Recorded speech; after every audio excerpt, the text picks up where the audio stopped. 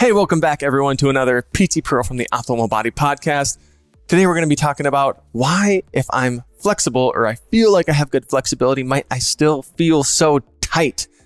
Why does that happen? How do I fix it? Should I be stretching? Let's check it out.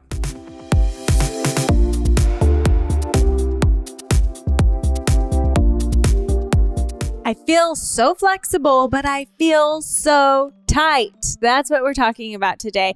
That feeling of like, I know that I can touch my toes. I know that I have good range of motion, but I always feel so tight and the need to like stretch it out and foam roll and do all these things. What is best? I have this problem all the time because I'm so flexible. Okay. I mean, I'm not flexible like someone would think putting their hands on the ground or the Gumby type party tricks, but I feel like I'm fairly flexible for somebody who, like me, a former football player, would normally be so stiff. And I can sometimes feel this in my hamstrings. I'm someone who can touch my toes and I have that decent mobility, but I always will get just such tight spots at right up near my buttock where the hamstring kind of attaches in. And why does this happen? What is really best? Should you be foam rolling? Should you be just like lacrosse ball and digging in? What is the best solution to actually get to the cause? So first, to dive in, like, what is hypermobility? How do I know if I'm hypermobile? And so there's different tests that someone might do, like a PT or a different provider, right when you get into their office to kind of determine that. They'll see if you can touch your toes or put your hands on the ground. That's kind of a hallmark sign of like, oh, wow, you got some good flexibility in those hamstrings. Other things like touching your thumb to the front, to your forearm, I guess either way you go, making like a different bowl out of your hand if you try bending your fingers back actively and see how far they just actively go back. Yeah, like if your palm is flat to the ground and you just lift your fingers, does it make like a bowl? And one of the classic signs too that you can really look is like hitchhiker's thumb. Not like does it just bend back, but does it like bend all the way to 90-degree angle? Or like you touch something on your body and your thumb is just like bent, your fingers just easily kind of bend or really loosey-goosey. Maybe your shoulders are really loosey-goosey. This is indicative of some possible hypermobility going on within the connective tissues within your body. So tendons and ligaments, muscles, all of this. And that is where we start to talk about this spectrum of hypermobility, right? Yeah. And talking about hypermobility EDS and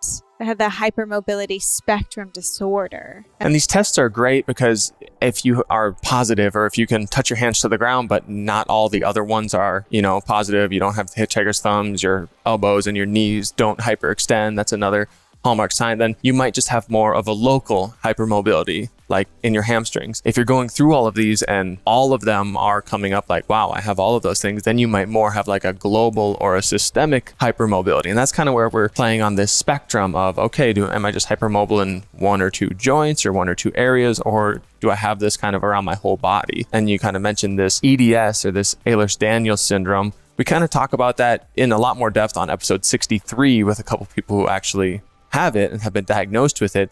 But that's where your connective tissue is actually just a lot more lax. Like throughout your entire system. So think whole like body. Bladder issues, circulatory issues, like a lot of other things. Coming from a gymnastics background and what people might see on Instagram, like I can easily touch my hands, like flop them to the floor. But me in general, surprise, surprise, I am not a hypermobile person. Like I have pretty not the greatest shoulder mobility. And anyone who does my programs gets to see that every time. My hip mobility is not necessarily the best in rotation. And I don't hyperextend in my joints. I don't classify myself as a hypermobile person, even though I have flexibility in certain places. Yeah. And so now why would somebody, if they're flexible, be having pain? Or like, man, I feel like I'm hypermobile and I'm flexible in this joint, but I'm starting to get a lot of pain.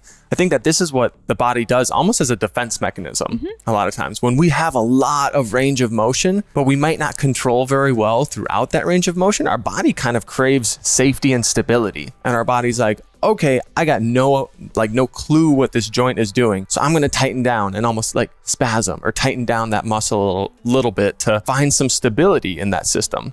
So thank you, body. You're protecting me. You're helping me to feel that safety and support rather than fighting against it and rolling into it and having to hammer it out. Like, let's learn to work with the body. And I think one place that people want to go to is that stretching, is that foam rolling. This passive stretching. And it might feel good for a brief amount of time. It's going to load that tissue a little bit and say like, hey, here I am.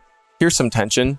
Relax a little bit. But then as soon as you stand back up, your body doesn't have any reference point of, okay, now what do we do? Rather than passive stretching, especially because if you're already so mobile and flexible, a lot of times passive stretching just puts you into your end range of motion where you don't have a lot of control and you're lacking that control in your body. How can I create tension in my body so I'm not just passively hanging? So like yin yoga, where you just kind of like breathe into postures for like minutes at a time, might not be the best for you at this moment. Yeah, and not to mean that you need to completely stop that if that's what you're doing. If you love yoga, if that's your jam, great.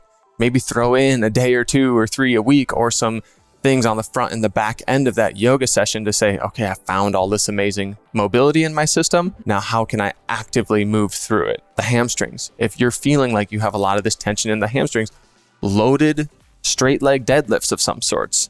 That's going to really help that hamstring feel tension throughout that whole range and learn to control the body throughout the range of hamstring length that you have. We go into strengthening and resistance training. How can we start to load those muscles in a way that feel that strength and control in a slow, controlled manner? So it's not just picking up weights and getting super strong. Like, yes, let's do that. But also it's more so in order to help the body gain that control through that length that you have, we want to focus on what's called the eccentric movement pattern of that exercise. So for deadlifts, for example, eccentric meaning the lengthening portion of that exercise. So for deadlifts, for example, your hamstrings are going to be at their most, or going into their most lengthened position as we go down on that deadlift, right? As I stand up, my glutes squeeze and I can kind of contract into my hamstrings.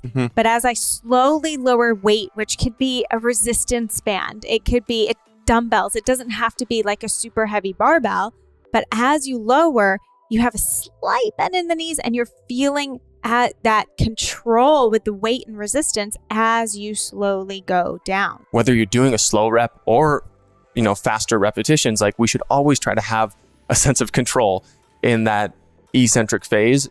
Otherwise, you're just throwing yourself between your end ranges of motion, and that's not going to help us develop this understanding and awareness of where we're at in our mobility. So all of these could be progressed from, like we were talking about before, that active mobility into a more loaded thing, whether you're just doing hinges and practicing the deadlift or doing a single leg type deadlift and then adding some weight or load, or for the inside of the thighs, like your adductors, if you're feeling your pain there, doing a Cossack squat, which is almost like a more active adductor type squat that you're really going to feel in your groin. And then you can always just add some weight. So you kind of a really wide stance and you're almost going to lunge to one side. So your left leg is going to be straight and out to the side and you're going to be lunging to your right, keeping your knee wide and over the foot. And then you kind of pull through that left groin to stand back up. So if we move into other places that might be common areas like pecs, our chest, everyone kind of feels tight in that chest, those rounded shoulders after a long day of work. And that doesn't mean you don't have the mobility, but your body's just kind of tightening down to protect again. So something we love doing is an active wall angel, where you're either sitting or leaning against the wall, trying to get your elbows and your wrists up against the wall and almost making like a snow angel. I'm from Minnesota, so snow angels are something we do. Hey, California, we do it too, okay? We got Big Bear, we got Mammoth. I haven't seen anyone do a snow angel in my 3 years of living here yet, but I'll hold out for that. So doing some sort of wall angel, and then, moving into the strengthening bit, if you're doing like a chest fly or something to that extent where you have a light weight and you're going out into a chest fly and actually strengthening through that range. Yeah, and allowing those arms to come all the way down to that open range, I think is so crucial. Say you have, tight quads, tight hip flexors. We love like the reverse Nordic. Where you're kind of kneeling in a tall kneel and you just slowly are leaning back, keeping your buns tight, feeling that stretch and that tension start to happen through your quads. And there's ways that you can do this with like a band or something in front of you where you're kind of having some assistance with it, because it can be fairly intense if you're doing it for the first time. It can. And that's where you get that eccentric, because we're leaning back, loading the quads in the front of those thighs. And and getting that stretch, but we're still loading it and making it work. So it gets that eccentric control, that better control throughout the body to allow those muscles not to feel so tight in the long run. Hip flexors, then we can talk about putting a band around your ankle, like tying it onto a pole or something sturdy, and then slowly bending that knee up, and then really slowly extending that leg back behind you, right? Without letting the back move, but strength. I think that's what we're really ultimately getting at, right? Rather than just passive stretching or just rolling it out and attacking the symptom that you're feeling.